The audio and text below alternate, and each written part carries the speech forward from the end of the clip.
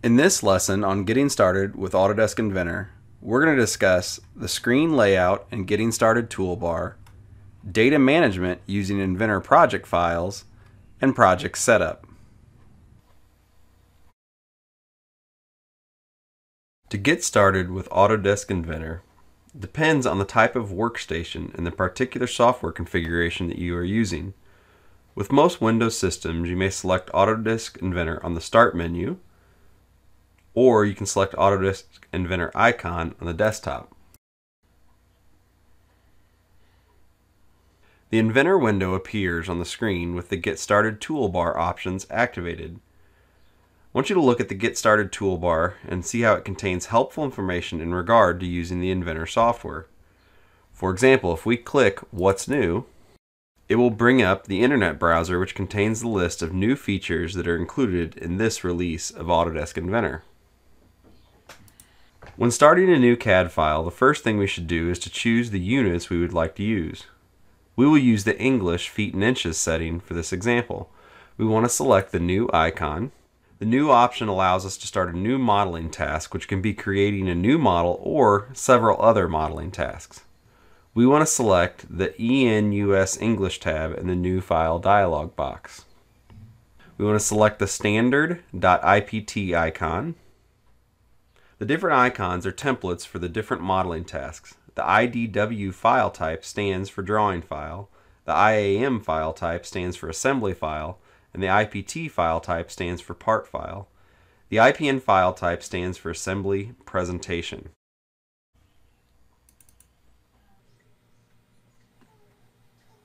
The default Autodesk Inventor drawing screen contains the pull-down menus, the standard toolbar, the features toolbar, the sketch toolbar, the drawing area, the browser area, and the status bar. The ribbon toolbar is composed of a series of tool panels which are organized into tabs labeled by task. The ribbon provides a compact palette for all of the tools necessary to accomplish the different modeling tasks. The drop-down arrow next to any icon indicates additional commands are available on the expanded panel. Access the expanded panel by clicking on the drop-down arrow. The File menu at the upper left corner of the main window contains tools for all file-related operations such as open, save, export, etc. The Quick Access toolbar at the top of the Inventor window allows us quick access to file-related commands and to undo/redo the last operations. The Help Options panel provides us with multiple options to access online help for Autodesk Inventor. The 3D Model toolbar provides tools for creating the different types of 3D features such as extrude, revolve, sweep, etc. The Graphics window is the area where models and drawings are displayed. The Message and Status bar area shows a single line help when the cursor is on top of an icon. This area also displays information pertinent to the active operation. Autodesk Inventor utilizes the mouse buttons extensively. It is important to understand the basic functions of the mouse buttons. It's highly recommended that you use a mouse or a tablet with Autodesk Inventor since the package uses the buttons for various functions. The left mouse button is used for most operations, such as selecting menus and icons or picking graphic entities. The right mouse button is used to bring up additional available options. The software also utilizes the right mouse button the same as the Enter key and is often used to accept the default setting to a prompt or to end a process. The middle mouse button or wheel can be used to pan, you hold down the wheel button and drag the mouse, or to zoom, you turn the wheel.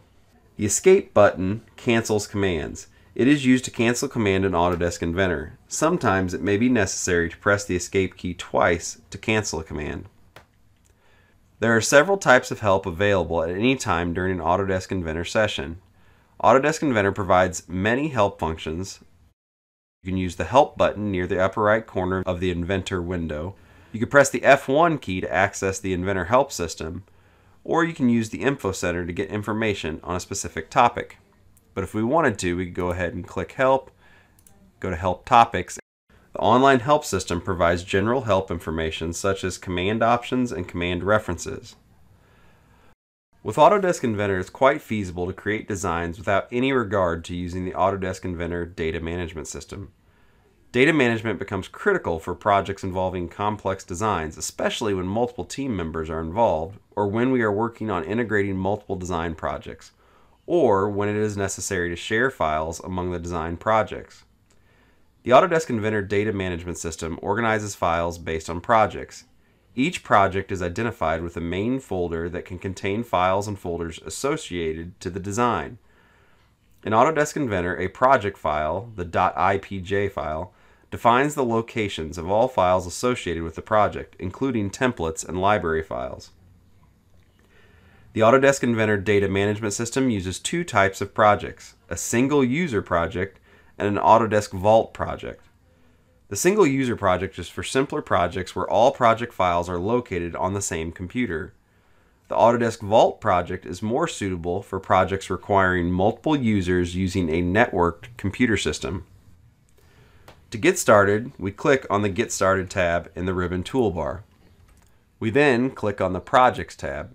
In the Projects editor, you will see the default project is available. The default project is automatically active by default, and the default project does not define any location for files. In other words, the data management system is not used.